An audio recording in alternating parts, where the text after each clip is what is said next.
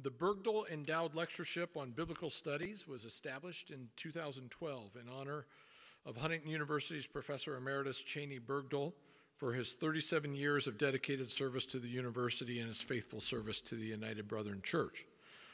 After graduating from Huntington University, Professor Bergdall served at United Brethren Church in Illinois while pursuing a Master of Divinity degree from Trinity Evangelical Divinity School. Shortly after graduating from Trinity, he was asked to join the faculty at Huntington College, now Huntington University. In 1981, Dr. Bergdall took a leave of absence from the college to pursue a PhD from Fuller Theological Seminary, which he completed in 1986. Professor Bergdall returned to Huntington University to complete his career as professor of Old Testament studies. He was my professor, an important spiritual mentor, and a role model for me early in my academic career. Professor Bergdall passed away earlier this fall. And this evening we are pleased to honor Dr. Bergdall as we participate in the Bergdall Endowed Lectureship on Biblical Studies and recognize the wonderful contributions of Cheney Bergdall to the campus community at Huntington University. Now for tonight's speaker, Dr. David DeSilva. For this evening's lecture, we're pleased to welcome Dr. DeSilva, the trustee's Distinguished Professor of New Testament and Greek at Ashland Theological Seminary. Dr. DeSilva received his bachelor's and master's degrees from Princeton University and his PhD from Emory University in Atlanta. Professor DeSilva is an ordained elder in the Florida Conference of the United Methodist Church. He plays the organ and conducts the choir in his home church.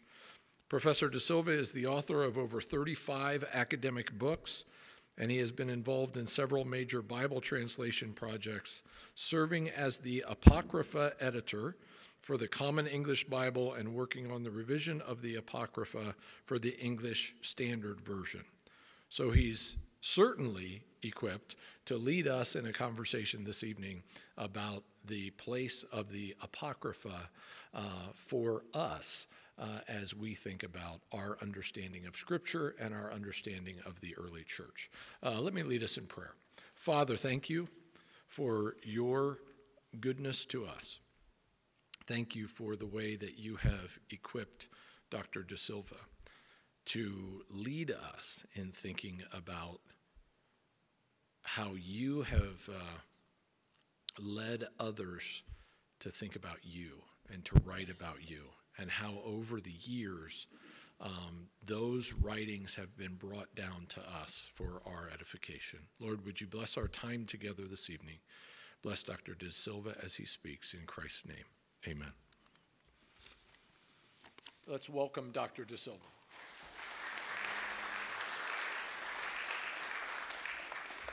Thank you, Dr. Fetters, for that kind introduction. Thanks to all of you who have come here tonight for that chapel credit you need at the end of the semester. It's a pleasure for me to speak to you tonight about a body of texts that I have found to be of great value in my own work as a New Testament scholar and as a student of Christian history and theology. It's my hope that if you don't already hold these writings in high regard, you will be moved closer to doing so and making it a goal to become familiar with these writings before our time together is over. Just to ask the question, does your Bible have the Apocrypha, is to recall historic controversies among the Christian churches and potentially to summon latent tensions and prejudices between Christian groups to the surface. A reader of a Catholic edition of the Bible will not find a section called Apocrypha. Rather, the books that make up this collection will be found at various places throughout the Old Testament. Catholic and Eastern Orthodox Christians do not refer to these books as Apocrypha at all, but rather as the deuterocanonical books, if they make any distinction at all between these and the other books of the Old Testament. A reader of a Protestant or an ecumenical Bible might find, usually between the Old and New Testaments, a section labeled Apocrypha, where these books are collected and housed. The majority of Protestant Bibles in existence today don't contain this section at all, And given the choice between, say, an NRSV, a New Revised Standard Version, and a New Revised Standard Version with Apocrypha, most Protestants have tended to choose the former. This might just because it's thinner and cheaper. It might be because they formed a negative judgment on the value of the Apocrypha. I am old enough to remember how, when I was a preteen or a teenager, many of the older Protestants around me knew nothing about the Apocrypha except that it contained books that Catholics believed to be Scripture, but that right-thinking Christians wouldn't have anything to do with, such that we are better off without them. All it took for me to know that this opinion was mistaken was for me to actually read these texts. So I'm not going to be coy. I'm here to commend these texts to the attention of all Christians and to do so on exactly the same terms as Martin Luther himself, namely that they are useful and good to read. Before going too far down that path, however, I'd like to look with you at a case study in the value of these texts and the value of familiarity with them. The teaching attributed to Jesus that I imagine to be most familiar to the greatest number of the world's Christians is the Lord's Prayer, which has been a part of Christian liturgy and piety from the earliest generations. In this prayer, we ask God, forgive us our debts, as we also have forgiven our debtors. In Matthew's Gospel, this is the only petition in the Lord's Prayer that receives further comment by Jesus after he has finished teaching his disciples this prayer. Jesus goes on, for if you forgive people their trespasses, your heavenly Father will also forgive you. But if you do not forgive people, neither will your Father forgive your trespasses. Later in Matthew's Gospel, we encounter the parable of the unforgiving servant, which in itself, and especially in its closing commentary on the master's handing over of that unforgiving servant to the torturers till his debt be repaid. Got to avoid the P. Sam, you promised me. Anyway, it further reinforces the teaching of this petition in the Lord's Prayer. In Matthew 18:35, thus also will my heavenly Father do to you, unless you forgive each his or her brother or sister from your hearts. When we encounter the Lord's Prayer in its Matthean context, moreover, we encounter it only after a lengthy series of comparative statements in which Jesus recites something that his audience would have heard it was said of old, before presenting his own teaching in a way that is typically translated as a contrast. But I say to you, we are set up to think of Jesus' teachings and Jesus' prayer as something new and significantly disconnected from what has come before. Indeed, we can read through the whole of the Hebrew Bible, the Protestant Old Testament, and not find any text that suggests that our experience of forgiveness is contingent upon our willingness to extend forgiveness.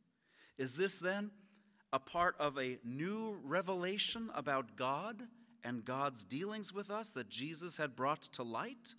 Something that set Jesus' teaching apart from the currents of the Judaism of his day? Readers of Matthew, who are also familiar with the wisdom of Ben Sira, a compilation of teachings from a sage who ran a school in Jerusalem in the first quarter of the 2nd century BCE, would know that the answer to this question is no. This earlier sage taught his students, the vengeful person will experience the Lord's vengeance. The Lord will surely remember that person's sins. Forgive your neighbor a wrong, and then, when you are praying, your sins will be dismissed. Does a person treasure anger against another person and still seek healing from the Lord? He doesn't have mercy on a person like himself, and yet he makes petition concerning his own sins? He himself, being mere flesh, treasures anger. Who will make atonement for his sins? The rationale for this teaching is clear. Human beings live on a considerably lower plane in the hierarchy of things than God. It would be inherently insulting to God, whose honor is so much greater than our own, if we should expect God to forgive our affronts to his honor, while we, with our considerably inferior dignity, cherish grudges because another human being has affronted our honor.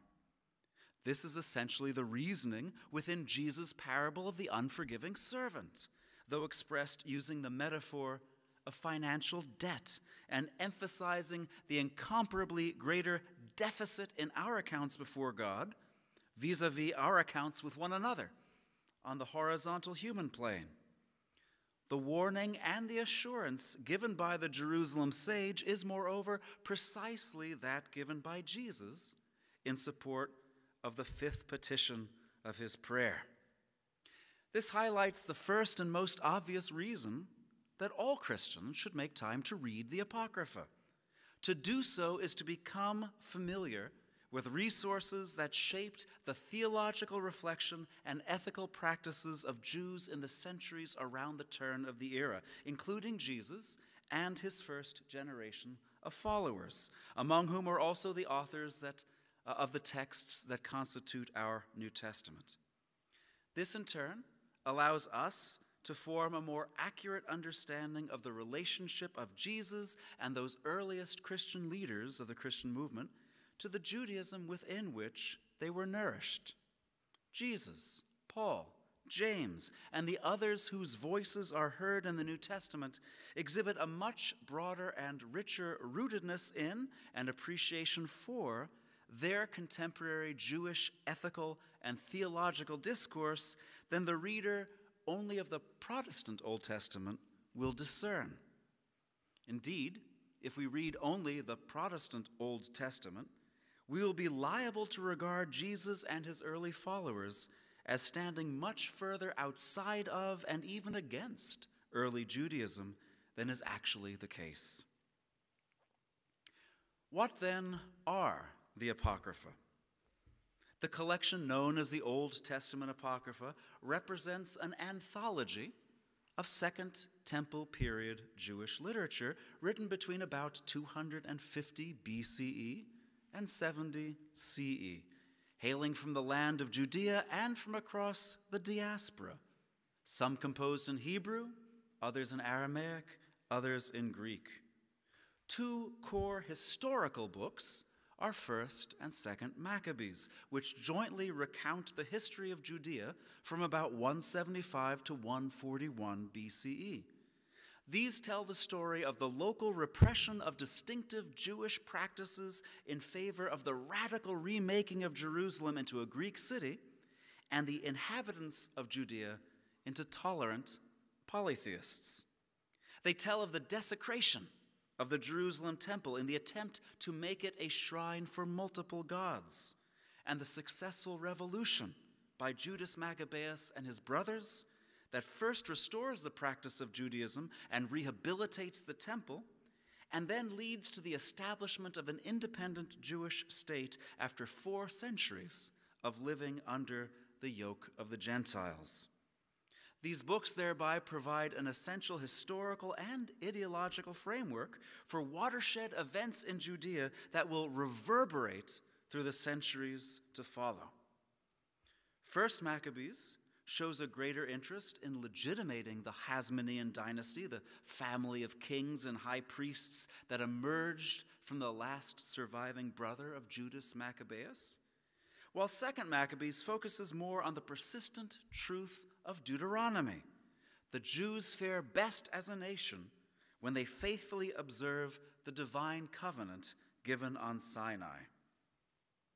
There are also a number of legendary stories, what we might call historical fiction, that seek both to entertain and to promote or celebrate core Jewish values and practices.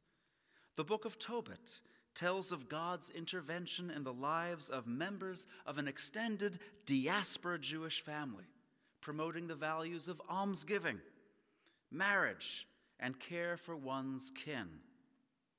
The book of Judith tells of God's deliverance of God's people and their land through a courageous woman, through whom God decisively answers a foreign general's challenge. Who is God but Nebuchadnezzar? Several specimens of wisdom literature appear among the Apocrypha. I've already mentioned the wisdom of Ben Sira, by far the longest writing in the whole collection, written to train the next generation of civil servants and religious leaders in Jerusalem, while also promoting loyalty to the covenant of Moses in an environment in which many Jews are beginning to think that becoming like the nations is a better pathway to flourishing. Another such text is the Wisdom of Solomon, written in Greek around the turn of the era.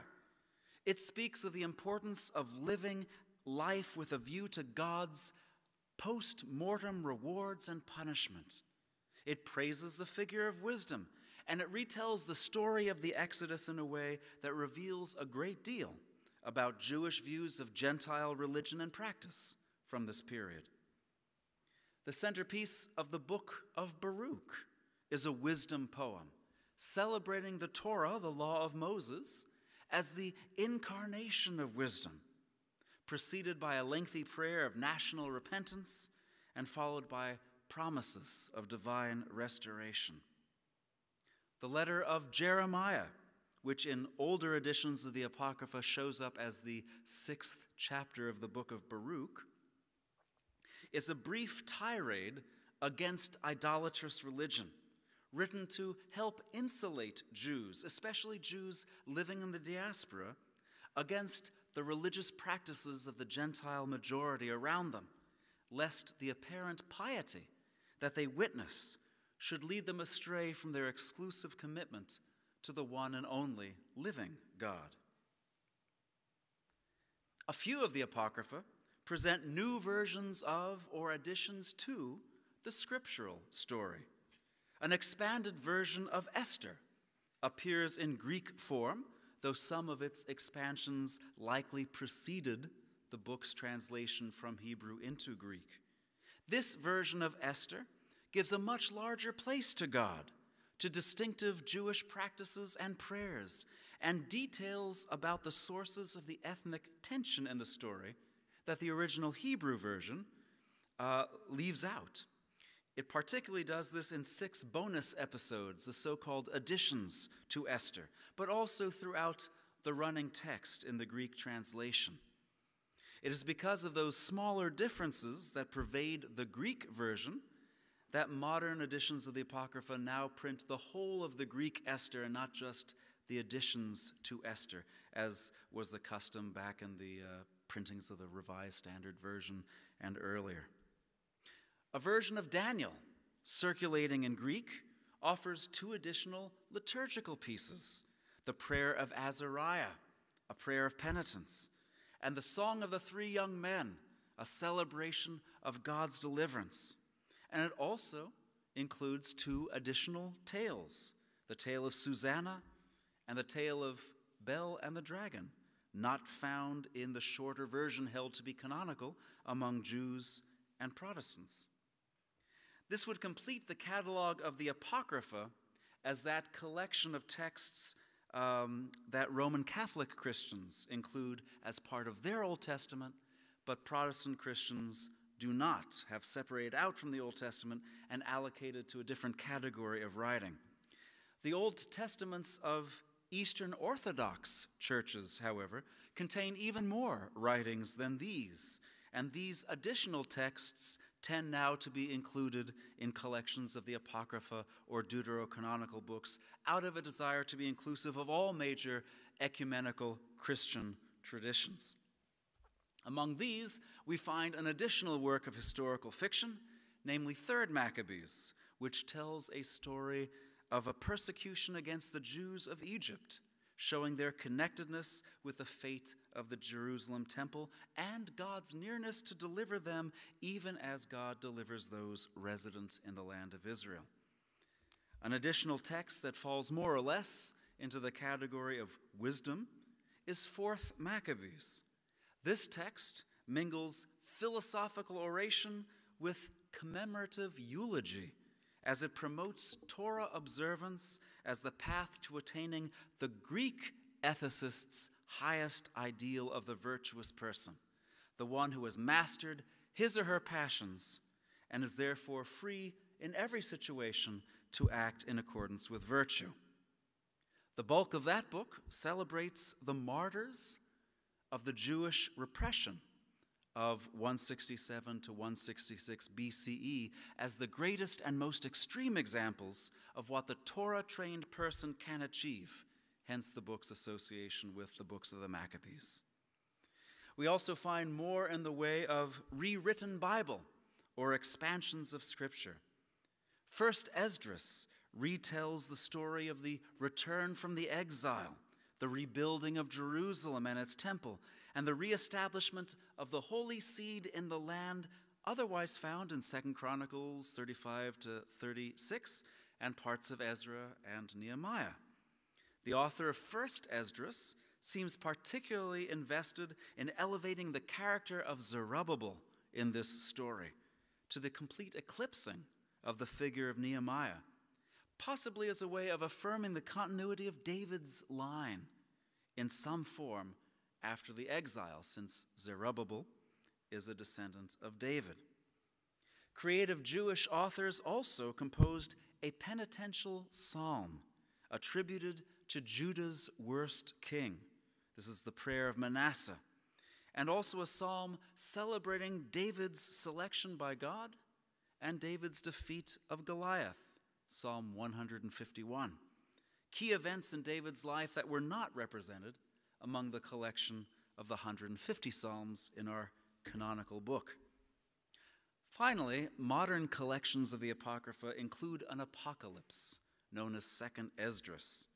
This is actually a compilation of 3 different apocalypses, the core of which, chapters 3 to 14, was written by a pious Jew in response to Rome's destruction of Jerusalem and its temple in 70 CE, and wrestling with the problem not just of that destruction, but of Rome's continuing to flourish unpunished after such an act of desecration.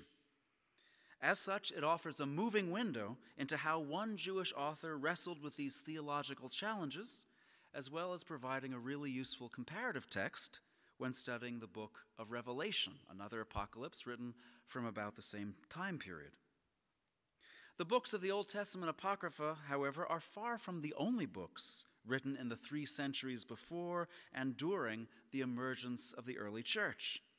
Indeed, some extremely popular Jewish writings that exercised both considerable influence on or authority within a variety of Jewish groups, like 1st Enoch, quoted in the letter of Jude, verses 14 to 15, or Jubilees, are not to be found in the Apocrypha.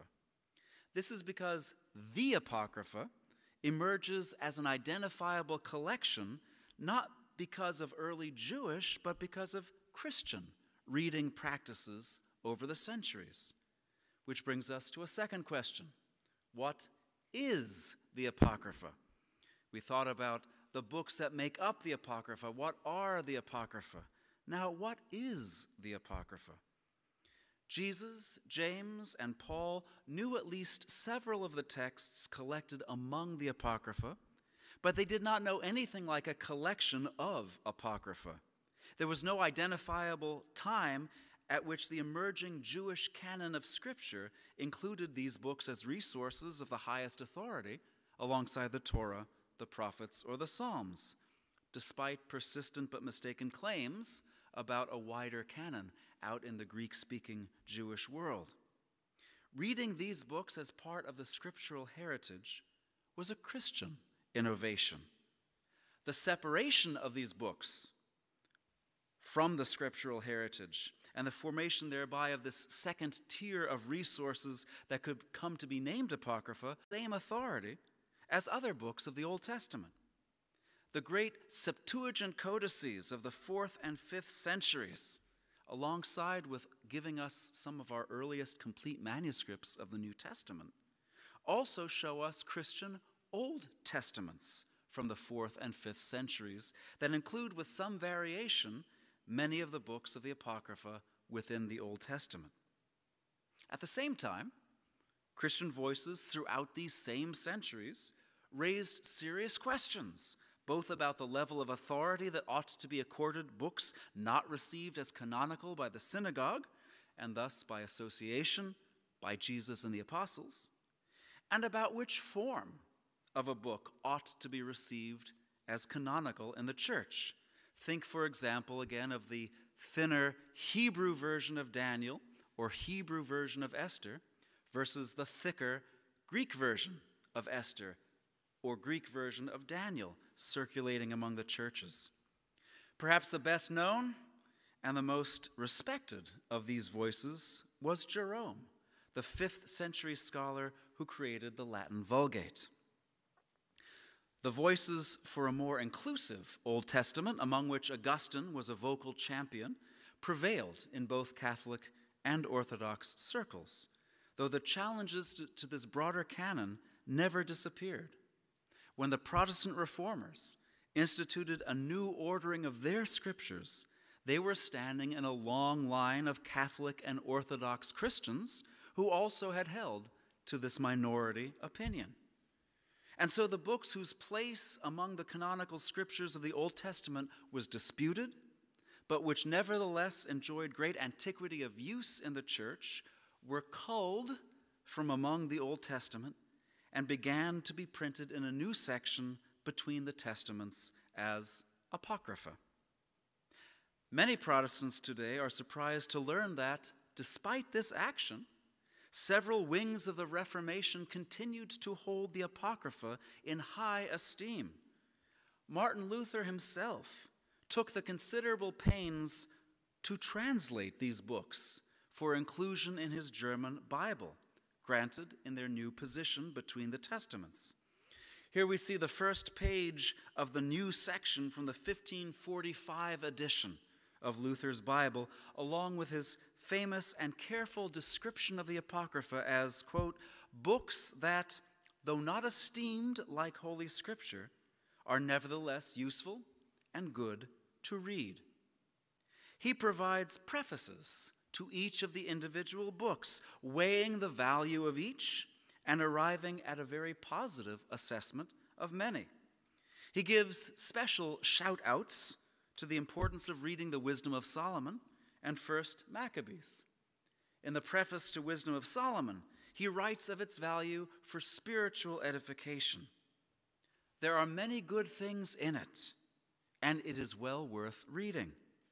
This book is a good exposition and example of the first commandment, and that is the main reason why this book is to be read, so that one may learn to fear and trust God, so that he may help us by his grace. In the preface to First Maccabees, Luther recognizes its importance as background information for the proper interpretation of a canonical text. He writes, its words and discourses are almost as enlightening as those of the other books of Holy Scripture, and it would not have been wrong to count it as such, because it is a very necessary and useful book, as witness the prophet Daniel in the 11th chapter. For this reason, it is useful for us Christians also to read and know it. The Articles of Religion of the Church of England from 1562 show the Reformation there to have taken essentially the same position as Luther's Reformation on the continent. We read there, the other books, as Hierome, Jerome, saith, the church doth read for example of life and instruction of manners, but yet doth it not apply them to establish any doctrine. The translators and the publishers of the 1611 King James Version therefore likewise included the Apocrypha, though again in a separate section between the Testaments, all the more as readings from several of these books continued to appear in the lectionary cycle of the Church of England, as has been the case to this day. For the first 20 years, every printing of the King James Version would include the Apocrypha, until this mandate was relaxed for the sake of printing somewhat more affordable personal Bibles without the Apocrypha. 20% less paper, 20% cheaper. All pulpit Bibles printed for use in the Anglican Church, of course, would necessarily continue to include the Apocrypha. The classification of this collection as the Apocrypha, then, is a product of varying Christian reading practices and canonical decisions. While convenient and useful from our vantage point in church history, it would be entirely anachronistic when considering these books in their early Jewish context. So another question that we could ask would be, how available and how valued were the books of the Apocrypha in Jesus' context? Jesus' contemporaries and near contemporaries did not look only to a canonical core for things good and useful for the pursuit of a God-centered and Torah-observant life. Many valued more recently written compositions very highly if they also served this end. The wisdom of Ben Sira, again, offers an informative example in this regard. Yehoshua ben Sira committed to writing a considerable sampling of his curriculum, gathered over a lifetime of study and teaching in the late 3rd and early 2nd century BCE in his house of instruction in Jerusalem. In 132 BCE, his grandson took a Hebrew copy of the grandfather's work to the Jewish community in Alexandria, Egypt, where he translated it into Greek, quote, "for those living abroad who wished to gain learning and are disposed to live according to the law." That's in the prologue to Ben Sira. He thus made it broadly accessible to Greek-speaking Judaism. Copies of the Hebrew book continued to circulate throughout Judea. A small fragment from a manuscript of Ben Sira was found among the Dead Sea Scrolls, and the psalm from the end of Ben Sira's work was incorporated into a Psalms scroll at Qumran, a fragment several chapters in length, turned up at Masada. His work was therefore known in several Jewish circles prior to the destruction of the Second Temple. Jewish teachers who stood in a line of direct descent from the Jerusalem sage, as it were, continued to read, recite, and reflect on his work.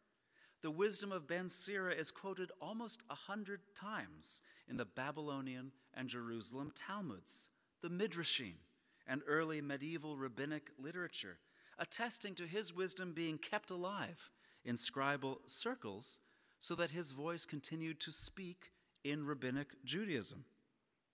Ben Sira's recitation of sacred history, in his praise of the ancestors, the hymn to the ancestors that begins with chapter 44, verse 1, and his description of the high priest Simon II emerging from the holy places, appear to have left an impression on the synagogue's Day of Atonement liturgy, the Avodah, after the Jewish revolt. Portions of 5 medieval period copies of his work were found among the manuscripts stored in the Geniza, the storeroom for used-up manuscripts, of a synagogue in Cairo. It should not surprise us, therefore, to find Ben Sira's teachings to have left an impression on those who were taught in the synagogues throughout Judea and Galilee, including Jesus, his brother James, and the Jerusalem-trained Paul. We could similarly trace out the literary and manuscript evidence for the popularity of books like Tobit, fragments of 5 copies of which were also preserved among the Dead Sea Scrolls, or 2nd Maccabees, itself inspired by a 5-volume history of the Maccabean revolt by a certain Jason of Cyrene, disseminated from Judea as part of an effort to involve diaspora Jews in celebrating Hanukkah as early as 124 BC. While some of the Apocrypha do not appear to have exercised nearly the influence in Jewish circles that they would later exercise in Christian circles, Others were evidently treasured as valuable, edifying literature. Whoops, there's a picture. There's another picture. Let's continue and pretty much wrap up with a consideration of selected traces of the Apocrypha in the New Testament. One of the reasons that 2nd and 3rd century Christians might have given so much attention to some of these books that they came to be part of the Old Testament in many Christian circles may be the noticeable impact that some of the books of what we call the Apocrypha had on the writings of the Gospels and the Apostles. The reader of both Ben Sira and Matthew, for example, noticing that the points of contact between Ben Sira and Matthew were almost as numerous and pervasive as points of contact between Matthew and other books of the Jewish canon, began to prize Ben Sira more highly, to study it more intently, and to bring it more often into Christian discourse. Those texts that appear to have informed the writings of the emerging New Testament came to be valued as resources and eventually valued as authorities for Christians to continue to consult. Ben Sira's impact on Jesus' teachings was profound indeed. We need not think in terms of literary dependence, as if Jesus had access to a Ben Sira scroll. A more likely model would be to imagine those who taught Jesus in the synagogue of Nazareth, weaving the more beneficial facets of Ben Sira's teaching into their own homilies, perhaps not even being aware themselves that this material ultimately came from Ben Sira, rather than simply from their own immediate teachers. In addition to our earlier exploration of Ben Sira's and Jesus' teachings on forgiveness, this impact emerges plainly in their teachings on the value of and the motivations for almsgiving. The law of Moses had made charity toward the poor an essential component of covenant loyalty. But Ben Sira specifically and quite distinctively promoted the giving of charitable aid as the wisest manner in which to lay up a treasure for oneself. He writes, "For the commandment's sake, help a poor person. Don't send him or her away empty-handed because of their lack of means. Deprive yourself of silver on account of a brother and a friend, and don't allow it to rust under a stone unto destruction. Lay up your treasure according to the commandments of the highest, and it will prove more advantageous to you than gold. Stash away almsgiving in your storerooms, and this will deliver you from every hardship." Jesus' teaching on almsgiving resonates with Ben Sira at a number of particular points. Jesus also taught that one laid up a genuine treasure for oneself not by hoarding goods, but rather by giving away one's possessions to those in need. The stash of assets that sits idle, rather than being used to relieve others' need, ends up profiting no one, being lost to rust, worms, or thieves. Thus we read in Matthew's gospel, "Do not store up for yourselves treasures on earth, where moth and rust consume, and where thieves break in and steal. But store up for yourselves treasures in heaven, where neither moth nor rust consumes, and where thieves do not break in and steal." Or in Luke's gospel, "Sell your possessions and give alms. Make purses for yourselves that don't wear out, an unfailing treasure in heaven where no thief comes near and no moth destroys." We might also remember the rich fool who did not store almsgiving in his barns, but just built bigger barns when his older ones were stuffed full. Jesus stands apart from Ben Sira on one critically important point, however. Ben Sira, who gave no explicit attention to an afterlife, regarded the practice today of almsgiving to provide one's greatest assurance of help for future adversity in this life, whether the help would come from God or from neighbors who honored and remembered generosity in their midst. Jesus, however, anticipates that the rewards for almsgiving would come beyond this life. Such points of connection between Ben Sira and Jesus could be multiplied, showing that Ben Sira contributed significantly to that pool of instruction that Jesus considered valuable and worth incorporating into his own proclamation of the life that pleased God. The contents of the letter of Jesus' half-brother, James, also shows some remarkable connections with Ben Sira.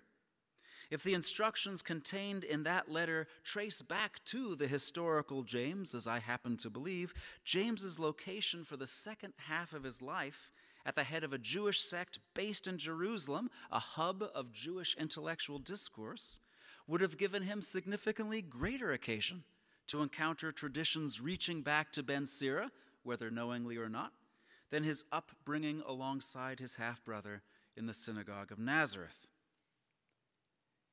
James's warnings about the dangers of the unbridled tongue resonate with the earlier teaching of Ben Sira, who, like James, regarded the careless use of the tongue as a source of ruin. Ben Sira had pointed out the anomaly that one source, the mouth, could produce such opposite effects, fanning a fire by blowing into it, or extinguishing a fire by spitting into it. James similarly marvels that one source, the tongue, can issue forth opposite effects, namely blessing and cursing, urging that only the former is proper. When James tackles the question concerning the source of temptation, he decisively disallows that God entices people to sin and points rather to human desire and decision. James writes, "Let no one say when being tempted, I am experiencing temptation from God. For God is above being tempted by evil things, and God himself tempts no one. Rather, each person is tempted by his or her own desires, being drawn and enticed." This essentially restates Ben Sira's much earlier teaching on the matter. He wrote, "Don't say, 'I fell away on account of the Lord,' for he will not bring about what he has hated. Don't say, 'He himself led me astray,' for he has no use for a sinful person. He himself created humanity from the beginning and left them to make their own decisions." Both sages also view being tested or tempted, the Greek can yield either sense, as the typical consequence of pursuing a godly life, urging their hearers to embrace testing as an opportunity to demonstrate and to cultivate steadfastness. Taken together, such correspondences show that a good deal more of the teachings of Jesus and James stood within the stream of Jewish wisdom instruction than would otherwise be recognized by the person who looks only to the Protestant Old Testament for an inventory of the traditions available to Jesus and to James. Another text that has left its imprint across the New Testament is the Wisdom of Solomon. Unlike the Wisdom of Ben Sira, whose author speaks in his own voice and his own persona, Wisdom of Solomon is written as though in the voice of King Solomon, the patron saint of sages. The author's recollection of his prayer, of Solomon's prayer for wisdom, for example, explicitly recalls the language Solomon had used in 1 Kings chapter 3, when he was commissioned to build the temple for God in Jerusalem. Wisdom of Solomon was actually composed in Greek, probably in Egypt during the Roman period, probably during the reign of Augustus Caesar himself. We particularly find points of contact between Wisdom of Solomon and the Pauline circle. Most stunning in this regard are the resonances between Paul's explanation of the Gentiles' fundamental sin of idolatry, giving worship to the created thing rather than discerning the Creator behind the splendor of creation as they ought to have done, and the consequences of the same in the disordered, vice-ridden lives of these Gentiles. Both authors, Paul and the Wisdom of Solomon, not only display the same topics, but also the same argumentative progression. It was indeed possible, both say, for Gentiles to have perceived their Creator God through observation of the creation, and so they are left without excuse. Gentiles chose rather to worship created things. Their failure to know the true God led to the proliferation of wickedness within and among them, with murder, theft, sexual perversion, and deceit being specifically named. Finally, God is just to condemn all who practice such deeds. Reading Wisdom of Solomon alongside Paul helps us to appreciate all the more Paul's final twist, where Paul does go that his precursors and contemporaries did not go, namely turning to indict his Jewish hearers, who, like the author of Wisdom of Solomon, would have been in full agreement with Paul up to that point concerning Gentile failure to honor God as God merited.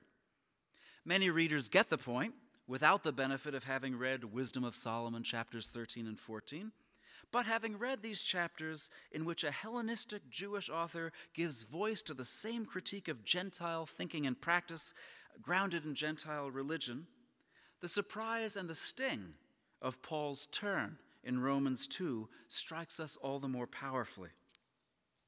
Like the author of Wisdom, Paul also stresses that God is patient and makes room for repentance, though Paul believes in the potential of Gentiles to repent far more fully than the author of Wisdom of Solomon.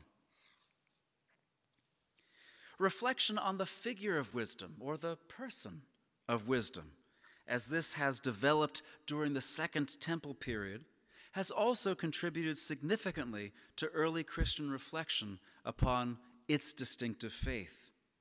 Readers of Proverbs, especially Proverbs 8, are familiar with the figure of Lady Wisdom, the personification of wisdom, who is given a soliloquy in which she invites disciples to seek her and speaks of her role alongside God in creation itself. Poetic meditation upon the figure of wisdom continued in the centuries to follow, reaching a high watermark in Wisdom of Solomon. There, in the second bullet point, we read, "Wisdom, the artisan of all things, taught me. She is the radiance of everlasting light, the spotless mirror of the operation of God, and the image of his goodness." Early Christian theologians seized upon this language to speak of the relationship of the pre-incarnate Son to God, drawing upon wisdom reflection to give expression to their own convictions about Jesus before the Word became flesh. The author of Colossians, for example, speaks now of the Son as the image of the invisible God, attributing to the Son agency in creation and the ordering of creation, the very things formerly attributed to the figure of wisdom. The author of Hebrews, who also stands within the Pauline circle, presents the Son as the radiance of God's glory, stamped with the impression of God's essence. The lavish expansions on wisdom's relationship to God in Wisdom of Solomon provided some of the raw materials for the early church's Christology, its reflection on the person of the Son. Having said so much in favor of the Apocrypha's contribution to early Christian ethics and theology, it is also important to observe the ways in which the New Testament authors do draw upon the material and the ways in which they do not draw upon or present the material. At no point in the New Testament does any author introduce a quotation from any one of the texts now included in the Apocrypha using the formulas typically associated with a recitation of Scripture. For example, as it is written, as the Spirit says, as the Scripture says. Indeed, at no point is there an explicit quotation of any one of these books, although one can find such explicit recitations of unspecified Greek authors, for example, in Paul's speech before the Areopagus in Acts 17. And one even finds a quotation of 1st Enoch in the letter of Jude.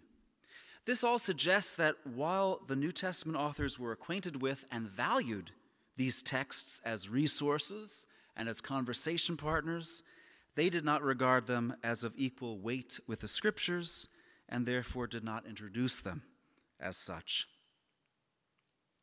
I lied, there's another section. The Apocrypha continued to play an influential role in the emerging Christian church. During the 2nd through the 4th centuries, Christians drew more and more upon the books of the Apocrypha as a source for ethical and theological guidance, for inspiration, and for the ideological resources that could help sustain them in their faith. As Christians increasingly faced the prospect of martyrdom toward the late 2nd through the 3rd centuries, the stories of the martyrs who kept faith with God rather than renouncing the covenant in 2nd Maccabees 6-7 or in 4th Maccabees became increasingly relevant and useful. Acquaintance with these stories is attested as early as the letter to the Hebrews, chapter 11, verse 35, where the author refers to those, quote, who were tortured, not accepting release, in order that they might obtain a better resurrection. These martyrs' stories came to be retold at length in both Cyprian's and Origen's exhortations to martyrdom as examples of piety and courage to be imitated now by Christians. Long after the edicts of toleration issued under Constantine and Licinius, church fathers like Ambrose, John Chrysostom, and Gregory Nazianzen continue to return to 2nd and 4th Maccabees and to these martyrs, but now as examples of the potential of the pious mind to overcome the passions that wage war against the soul. Christian apologists found the anti-idolatry polemics of the letter of Jeremiah and the wisdom of Solomon to be a source of inspiration in their ongoing work of delegitimating the religious practices that most Christian converts had left behind. You could see this imprint especially on Aristides' apology and Firmicus Maternus on the errors of the pagan religions, which reproduces parts of these apocryphal texts at some length. At the same time, Christian theologians continued to mine the wisdom of Solomon, wisdom of Ben Sira, and Baruch as they sought clarity on questions like the subordination or the non-subordination of the Son to the Father, or whether or not the Father and the Son are of one being, whether or not the Son is eternally begotten of the Father. Questions concerning the two natures of Christ. Questions concerning human anthropology. This phenomenon incidentally exposes something of the fallacy of the Reformers' insistence that the Apocrypha should not be used for establishing doctrine, because some key Christian doctrines had already been established, in part at least, on the basis of these texts by the 4th and 5th centuries. Texts from the Apocrypha also entered quickly into Christian liturgical practice. Notable here are the prayer of Manasseh, that prayer of repentance, and the two additions to the book of Daniel that were inserted into Daniel 3, the story of the three young men faced with the trial of the fiery furnace, a prayer of Azariah, a prayer of confession of sin, and the song of the three young men, a celebration of God's power and God's deliverance. These three texts appear alongside other songs and prayers that were culled from the Old and New Testaments in a collection called the Book of Odes in the 5th century Codex Alexandrinus, one of our three great early Christian Bibles. The collection of odes immediately followed the Book of Psalms in Alexandrinus as a kind of first hymnal supplement in Christian history. The persistence of these liturgical pieces in Christian worship is evidenced by the fact that they continue to appear in the services of morning prayer in the Episcopal Church, the Anglican Church, and until recently, Lutheran books of worship. The imprint of the wisdom of Solomon on the liturgy of the Greek Orthodox Church is profound and pervasive. In conclusion, then, while Protestant Christians are unlikely ever to revisit the canonical decisions of the Reformation, there are advantages to revisiting and reversing our widespread unfamiliarity with and even disdain for the Apocrypha in many Protestant circles. Readers of the Apocrypha gain a much more accurate picture of the faith and the practice and the challenges of the Judaism into which Jesus was born and within which the early church took shape. As a result, they also gain a clearer perception of the points of agreement and lines of disagreement between the leaders of the Jesus movement, beginning with Jesus, and the various currents within the Judaism of the period. Those who grow in familiarity with these books expose themselves to the resources that significantly impacted the emerging theology, ethos, and practice of the Christian church in its most formative centuries. The texts themselves, however, also have inherent value as witnesses to the faith, the formational practices, and the devotion of the Second Temple period authors who created them and the readers who valued them. Their value as such and their capacity for speaking to their spiritual descendants have been affirmed by the majority of the world's Christians, the Catholic and Orthodox communions across the centuries, commending these texts not only for their historical value, but also, at the very least, as the devotional literature that has most stood the test of time in the Christian church. These reasons collectively confirm Martin Luther's own commendation of the Apocrypha for our attention as books that are, one last time, good and useful to read. Thank you for your kind attention.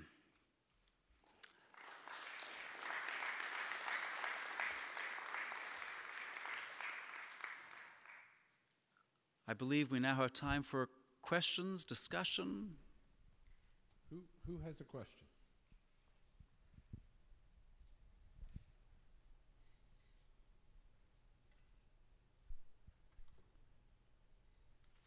I'll start with an easy one,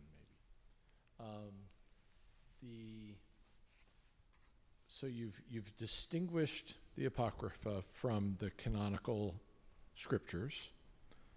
How would you distinguish the Apocrypha from, say, the writings of Oswald Chambers, C.S. Lewis, Scott McKnight, Henri Nouwen? First, I think Scott would be very happy to have been put in that company. C.S. Lewis has influenced 2 generations of Christians. The Apocrypha have influenced, I'm just going to guess, 60 generations of Christians. And they were influential at a period that made Christianity what it is. So while C.S. Lewis's imprint or Scott McKnight's imprint might be on some of us, the imprint of the Apocrypha is on Paul and Jesus and on the bishops who met at Nicaea and Chalcedon and hammered out the creed that has defined the boundaries of orthodoxy for 17, 16 centuries. So that would be an easy way to distinguish them. Thank you.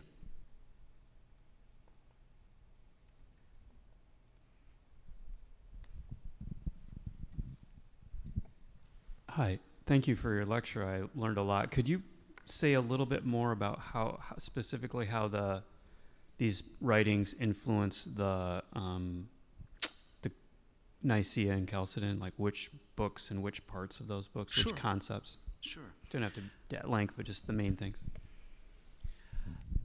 Again, it's largely language about the figure of wisdom in Wisdom of Solomon, in the book of Baruch, and to a lesser extent in the Wisdom of Ben Sira. But that was a place that Christians could go in the 2nd, 3rd centuries as they're trying to figure out how Father, Son, and Holy Spirit relate to each other, and how we can still affirm faith in one God while worshiping three persons.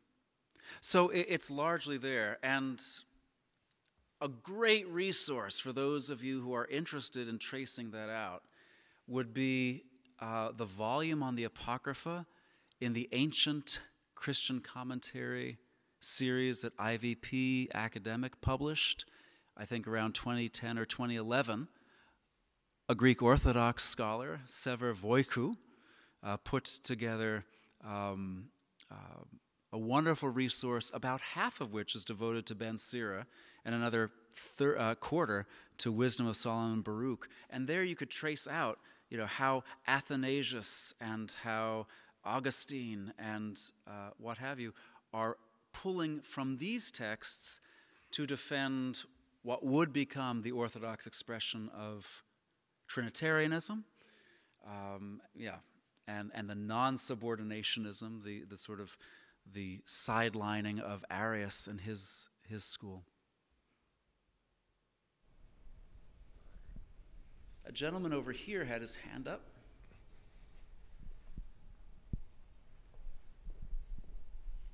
Thank you. You kind of already answered it, but I'm going to ask again just in case the answer would be different.